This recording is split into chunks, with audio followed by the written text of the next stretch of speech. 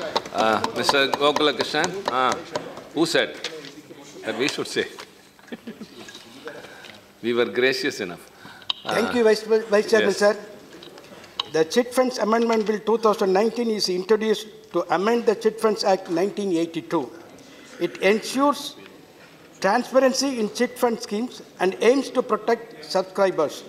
It also facilitates the orderly growth of the chit fund sector to remove bottlenecks and enable greater financial access to people. The bill was referred to Standing Committee on Finance for recommendations and now brought out in the interest of protecting the money for the economically weaker section. Sir, the chit funds are popular among low-income families as they offer both access to funds and options to save. There is a dire need to protect investors' interests. The chit funds play a crucial role in India's rural economy, providing people with easy access to funds and wider investment opportunities. In the recent past, we have come across several alleged frauds pertaining to chit fund companies as they lured gullible investors to deposit money in the schemes in lieu of abnormally high returns and subsequently closed without any announcement, leaving the poor people in the lurch. Since 2016, the Reserve Bank of India has received over 5,200 complaints related to chit fund scams. Injustice to customers is not only from the small-scale chit fund operators, but also from the organized financial institutions like chit fund companies and banks. Therefore, both of them should not be treated at par in case of default or cheating. This bill also raises the monetary limits for chit funds by 3 times, thereby the maximum amount of chit fund collected by the individual is up to 3 lakhs, and by the firms which have more than 4 partners is up to 18 lakhs. The individual operators should not be subjected to undue regulations. Since most of them are housewives and middle-class men, it may be difficult for them to maintain records as stipulated in the bill.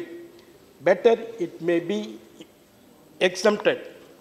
The bill also raises the commission for the person who is named as foreman to manage the fund to 7% from the current 5%.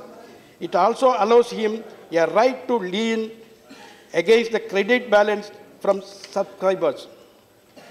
The bill further proposes to allow the subscribers to join the process of drawing chits through video conferencing. This is in line with the current age, and therefore it is welcome. The Honorable Minister for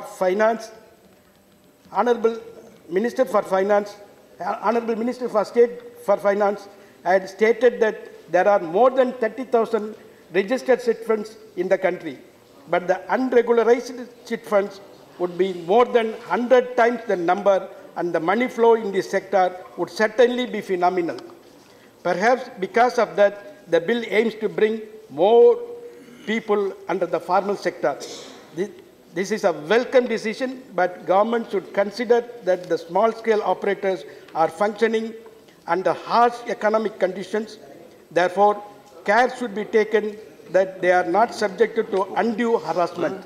Otherwise, they may quit the business much to the hardship of the rural people. As a result, this will only aggravate the unemployment problem, especially in the semi-urban and rural areas. The government should come up with more stringent legal provisions against the big players who fly away with the hard-earned money of the poor investors. The poor people who invest in chit funds at a very low maturity amount of rupees 10,000 to 50,000, comprising a group of people which is all manned by an individual. This amount will be used by them at the time of emergency, say health problems, urgent family expenses, agricultural use, etc. For all these purposes, there is no present system available with the bank to help them on need basis. That is why they turn to the practice of saving their money through investment in chit fund in order to get minimum monthly dividend. Presently, the government has increased the GST to chit funds from 10% to 12%. When we insist on saving, this will only add to the woes of the subscribers. As a measure of encouraging savings, paying 12% GST is a huge burden on them, and ultimately there will not be any gain on their part, forcing them to close their chit fund. I would request the Honorable Finance Minister to keep the GST for the large-scale operators at 12%. Sir, one second. And exempt the small-scale investors totally.